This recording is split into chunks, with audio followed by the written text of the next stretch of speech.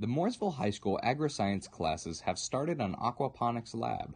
Funding for the lab was provided by a grant from the Community Foundation of Morgan County to expand Freshway Farms' educational outreach programs.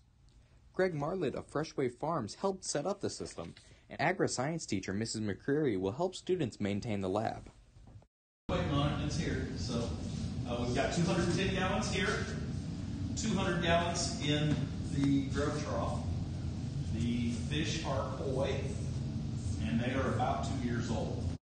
The aquaponics system helps plants grow directly in water, where nutrients will be obtained with the help of bacteria created by fish. It's a closed system. We want to keep the water fairly warm. We'll stay between 70 and 80 degrees is where we want to be. Some of the plants that they will be growing at the aquaponics lab are lettuce, marigolds, spinach, tomatoes, beets, and basil. Our plants here will not have root hairs. They don't need the root hairs to go out and get the nutrients. Those nutrients are constantly being brought directly to the plant.